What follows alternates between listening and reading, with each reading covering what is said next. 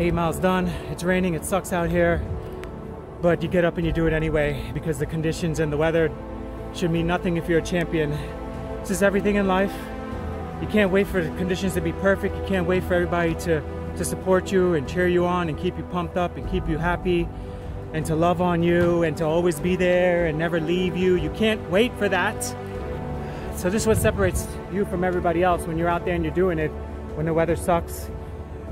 This doesn't have to be in training. This can be everything in life. It could be in improving your finances. It could be getting a degree. It could be getting a new job. It can be losing 10 pounds, losing 20 pounds. It could be building a real estate empire. It can be, you know, just being happier, more confident within yourself.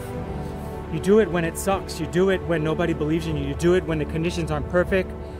And when you do it consistently, you build a reputation with yourself. And when you build a reputation with yourself, you feel good about yourself because you build a reputation with yourself and you're able to build other people up.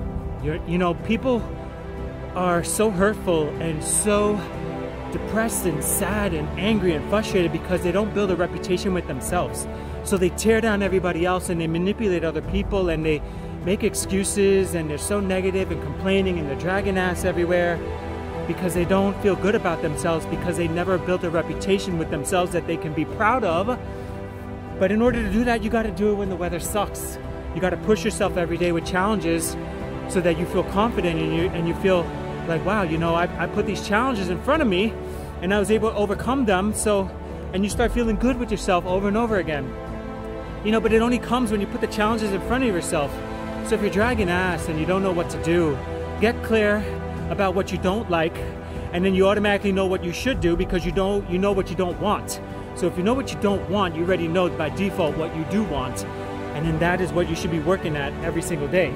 Put good people around you. You need good coaches around you. You need people who will keep you honest. You know, people who will challenge you.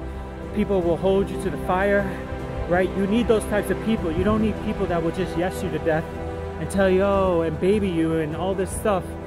You need coaches who will tell you what you're doing wrong. And those coaches will help you develop.